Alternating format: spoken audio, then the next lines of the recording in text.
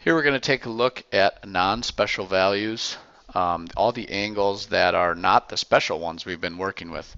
So in the unit circle so far, we've really been working with these special triangle values, 45, increments of 30, 60, and so we've really only touched on these particular values. And of course, we've done the 90-degree increments as well, which is good, and we've developed an understanding of cosine, sine, and tangent outside of just a triangle. And now today we're going to fill in all of the gaps. So filling in all the gaps in between these spots to have the cosine, sine, and tangent of any value, any angle. So to start, let's take a look at cosine of 0.5432. Okay, we'll get rid of all that there. Where is the cosine equal to, let's see, where is the cosine equal to 0.5432? All right, well, to find an angle, given the ratio, I can use my calculator, and I can use the cosine inverse of 0.5432. Whoops. And that will give me my angle. It will give me a angle, one angle, 0.5432. So I'll go ahead and type that in my calculator here. And the inverse cosine of 0.5432 is 57.1 degrees. So there I have 57.1 degrees. Okay. Well, if I put that on my circle, the cosine of 0.5432, cosine inverse, is 57.1, right about, I don't know, just guess, right about there. So there is 57.1 degrees. All right, well, the cosine of 57.1 is equal to 0.5432. And there is also one other value, and we are going ahead and finding all solutions between 0 and 360. If we didn't do that, we'd be going and doing this forever, because you can keep going around the circle however many times you want, and really there would be infinite angles that have the cosine of 0.5432. So we're only going to find two. So where is the cosine equal to approximately a half? Well, if you look at our circle here, the cosine is approximately a half there, and if I draw a straight line down, it's also approximately a half down here as well. Okay, what is that spot down there? How do you find that angle measure down here? Well, it's somewhere between 270 and 360 degrees, and if I go ahead and make a reference angle, and we're always making them with the horizontal axis, this right here was a 57-degree angle, okay? And it was a 57 degrees from the horizontal, which was from 0. So that's 57 degrees from 0. So down here is going to be 57 degrees back from the horizontal as well, but we're going to go back from 360 degrees. So we're going 57 back from 360, which gives me a value of 303 degrees. And actually I went to the nearest tenth, so really it's not 303, it's going to be 302.9. 302.9. Those are the two values in degrees where the cosine of those two values is equal to 0.5432. Okay, let's take a look at the next one. Where is the sine negative 0.2104? Well, if we just stop and think about this for a minute, the sine is negative down here. So my values are going to be down there in quadrants 3 and 4. That's where the sine's negative. All right, well, if I use my calculator and find to the nearest degree what that value is, I type in inverse sine of negative 0.2104. I get a value of negative 12.1 degrees. So when I type this into my calculator here, just like so, I type in the inverse sine of 0.2104 negative, I get a value of negative 12.1 degrees. Okay, well, negative 12.1 degrees is 12.1 degrees back from 360. That's somewhere right about here. And if I convert that to positive degrees, that's going to be 360 minus 12.1, which is 349 or 47.9. 347.9, so long as I did that math in my head correctly. 12 plus 47 is 59, and one more is 60. So 347.9, okay. The other one is in quadrant 3. Get rid of that. The other one is across the way in quadrant 3 over here. So that value right there is, now remember, we had a 12-degree reference angle. So that means that degrees right there was 12. So this degree right here is also 12. And we're going from the horizontal. So this is 12 past 180 degrees, which is, actually it's 12.1. So it's going to be 192.1.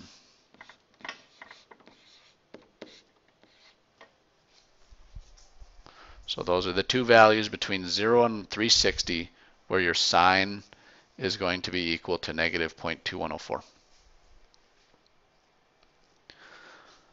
We'll take a look at a tangent one here. Notice the tangent is 5.4318. And I've talked before in the past that the biggest value cosine and sine can be is 1. Well, how come tangent can be bigger? And that's because tangent is the sine divided by cosine in a unit circle, which we can have larger than 1 values. So I'll type in inverse tangent of 5.4318. Okay, so we have the inverse tangent of 5.4318 gives me a value of 79.06 degrees.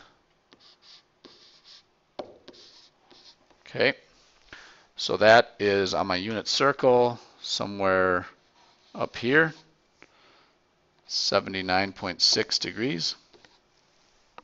Now, this is a little bit tricky, but where else is the tangent positive? And so we found the tangent, remember, to be positive in, let's see here, our tangent is positive in this quadrant right here, and also in the first quadrant and the third quadrant down there. So our value, our other value where the tangent is positive, is going to come straight across the way down at 79.6 degrees past the horizontal, which was 180. So if I add 79.6 to 180, I'm going to get 259.6.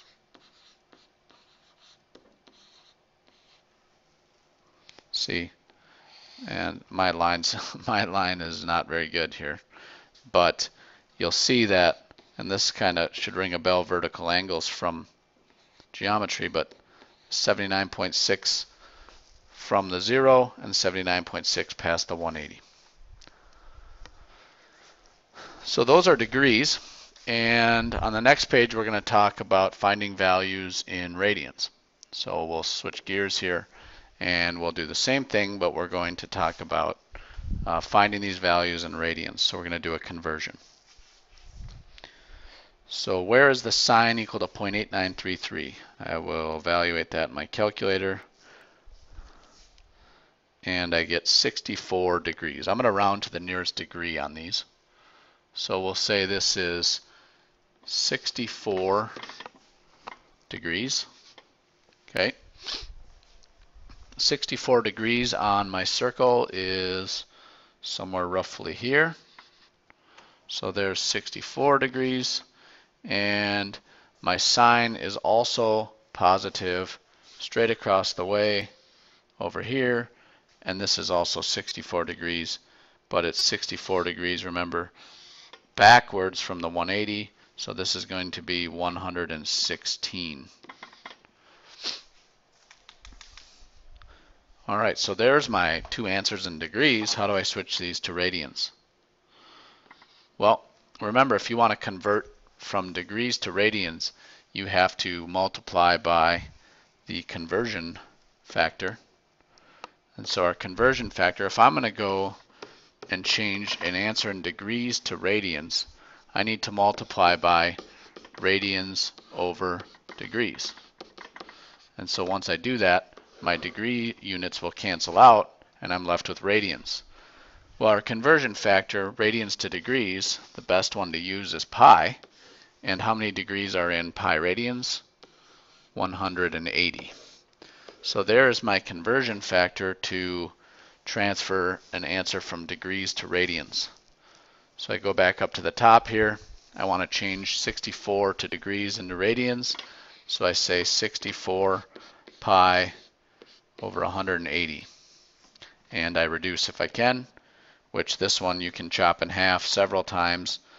32 pi over 90. I can chop in half again. That's the same as 16 pi over 45. And so there is a 64 degree angle in radians. 116, you can do the same thing. That's going to be 116 pi over 180, which is the same as, let's see, you can chop that in half, 58 90ths. 58 pi over 90, which we can chop that in half one more time, and we can have 29 pi over 45. So there's my two values in radians. And that would be rounding to the nearest degree from the start. The next one, cosine of what value is equal to 1.4321? Okay, I think I just said that the cosine and sine, the biggest values you can have is 1. So where the cosine would be 1.4 would be somewhere way out here. And that's not anywhere on our circle, is it? And that's because the cosine, a value of cosine of 1.4 is impossible. Why else would that be impossible? Why, when you think about it, why is that impossible?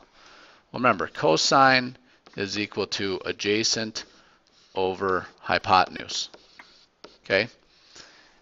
And you know, in a right triangle, that the hypotenuse is always the longest side.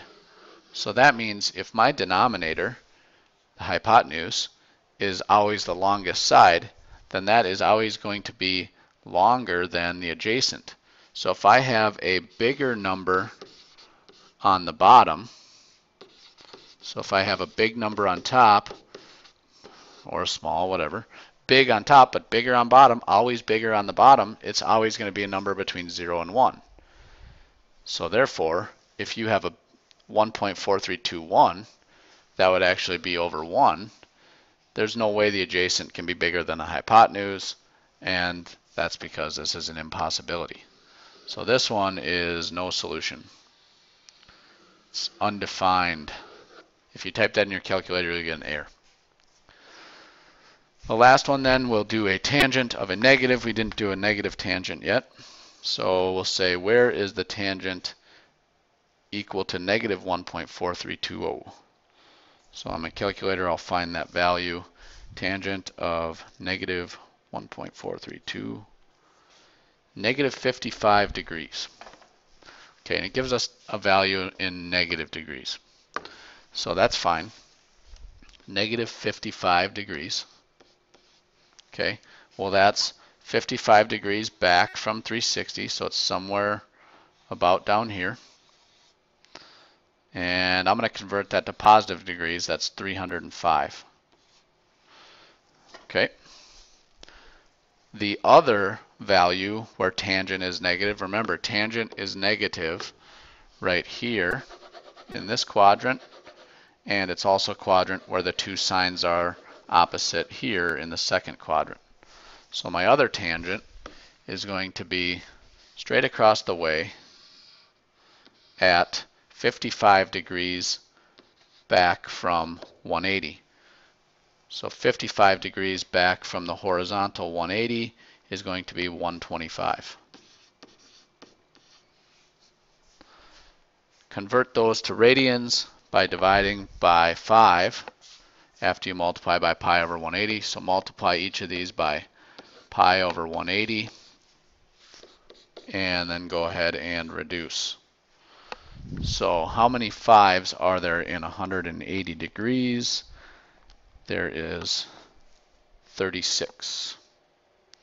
So if I divide each by 5, okay, how many 5s? If I reduce this, divide that by 5 and that by 5, this becomes 36, and 125 divided by 5 becomes 25. And then I think, can I reduce that any further? And I can't. So my final answer there is 25 pi over 36, or 2536 pi radians. And then over here, if I divide 305 by 5, I'm left with 61/36 pi radians. Okay, so you can find the angle of, you can find the sine, cosine, and tangent of any angle you want, and going around the circle, it's not just those special values that you can take cosine and sine of, and this kind of helps to fill in all the gaps. This is how your calculator comes up with one of the values, and then you have to come up with the other one on your own. So thanks for watching, and that's a wrap.